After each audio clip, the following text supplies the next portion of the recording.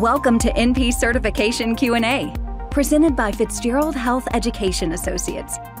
This podcast is for NP students studying to pass their NP certification exam. Getting to the correct test answers means breaking down the exam questions themselves.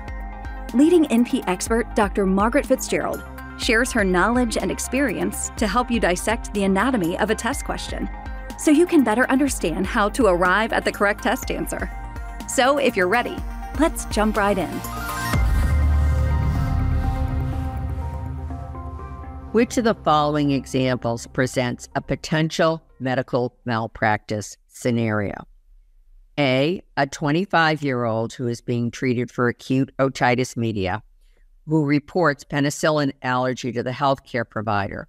A prescription for amoxicillin is advised. The patient takes the amoxicillin without adverse reaction. B, a 40-year-old with acute bacterial sinusitis reports to his healthcare provider that his symptoms have not improved after 2 days of taking a dose-appropriate prescription for amox with clavulanate. C, prior to taking a medication, a 28-year-old realizes the wrong drug was dispensed by the pharmacy. She returns the prescription and the correct medication is dispensed. A 50-year-old patient who had an abnormal mammogram who was not advised by her healthcare provider about appropriate follow-up. A mammogram 1 year later confirms the prior abnormal findings. The healthcare provider now shares the findings and the patient is referred for further evaluation and breast biopsy. The correct answer here is option D. First, let's take a look at what kind of a question this is. Given its focus is on malpractice, this is a professional issues question.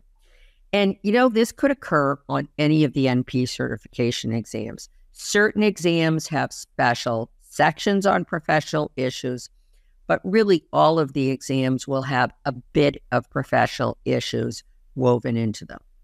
Let's take a look at some background information. One description of medical malpractice is as follows. It occurs when a health professional neglects to provide the appropriate treatment, take appropriate action, or give substandard treatment that causes harm, injury, or death to a patient. Another view is the failure of a person with specialized education and training, as all healthcare providers have, to act in a reasonable and prudent manner. There are 4 components to medical malpractice which the plaintiff must prove.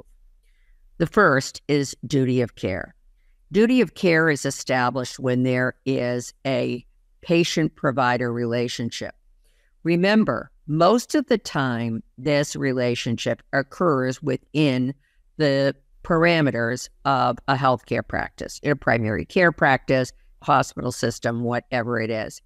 But the relationship can also be as casual as a neighbor comes to the NP and says, I've run out of my high blood pressure medicine and I can't get through to my PCP. Could you do me a favor and just refill it for the next month?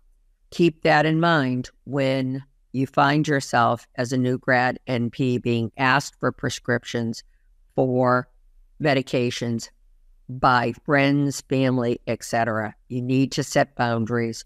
You have to have a patient-provider relationship in place and a record to complete to be safe in prescribing. Next would be breach of standard of care. When looking at the term standard of care, this refers to a reasonable degree of care a person should provide to another person, particularly in a professional relationship or healthcare settings. NPs are duty-bound to use such reasonable, ordinary care, skill, and diligence. As nurse practitioners in good standing in the same geographic area and the same general type of practice as other similar providers. When an NP is sued for malpractice, and this of course would apply to any healthcare provider sued for malpractice, the standard of care is argued in court. The attorneys will hire expert witnesses, usually other NPs, who will give testimony describing the actions as a reasonably prudent NP has taken in that situation. Next is injury or proximal cause. For a malpractice case to proceed, there must be evidence that as a result of negligent care not meeting standard, there was injury or harm caused. Proximal cause refers to the fact that the injury was in fact caused by that breach of standard of care. Now, with those key components in mind, and yes, when you dig deeply into medical malpractice, there could be a number of other significant issues that contribute, but that's really like the backbone of what we're talking about. With this information in mind, let's take another look at the question. As has been mentioned in other Fitzgerald certification Q&As, you must be able to analyze and synthesize the information in order to arrive at the best answer. Which of the following examples represents a potential malpractice scenario? A 25-year-old who's been treated for acute otitis media reports penicillin allergy to the healthcare provider. A prescription for amoxicillin is given. The patient takes the amoxicillin without adverse reaction. Well, in this situation, the provider was negligent because the patient said, I have penicillin allergy, and the provider went ahead and gave a penicillin form, amoxicillin. So the provider was negligent, but no harm resulted. Indeed, probably what happened was this is one of the vast majority of people who say they have penicillin allergy when they actually don't have penicillin allergy.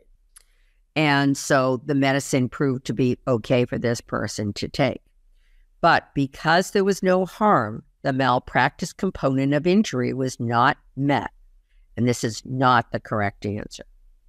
Option B, a 40-year-old patient with acute bacterial rhinosinusitis reports to his healthcare provider that his symptoms have not improved after taking 2 days of a dose-appropriate prescription for amox with clavulanate. This is also not correct. Failure to improve after 3 days of appropriate antimicrobial therapy and ABRS is not uncommon, and this person's only been taking the med for 2 days. Indeed, the ABRS guidelines state that if there's no improvement after 3 to 5 days of appropriate therapy, then another antimicrobial should be prescribed. This would not meet the standard of injury. There was no breach of care because amox with clav is one of the most accepted, indeed the most commonly prescribed antimicrobials for the treatment of ABRS, absolutely within acceptable practice. And in fact, if you're thinking, well, what would you do with a patient like this if they contact the office? What you would say is, okay, you've been on the antibiotic for a couple of days, give it a few more days. If you're not better after 5 days, please let us know. And certainly let us know if you get worse over the next few days. And usually what will happen is on day 3, a lot of times people whose sinus is really bothering them a lot, all of a sudden the sinuses start to clear up.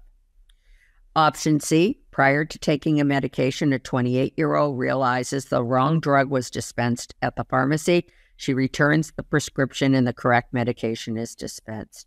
Well, once again, clearly there was a breach of care standard, but this was at the level of the pharmacy, not the healthcare provider, at least the way it's been worded. Thankfully, the patient noted it and did not take the faulty prescription. Therefore, while I'm sure there was great inconvenience and worry on the patient's part, there was no injury. Option D, a 50-year-old patient has an abnormal mammogram who was not advised by her healthcare provider about appropriate follow-up. A mammogram 1 year later confirms prior findings. The healthcare provider shares findings with the patient, and the patient is referred for further evaluation and breast biopsy.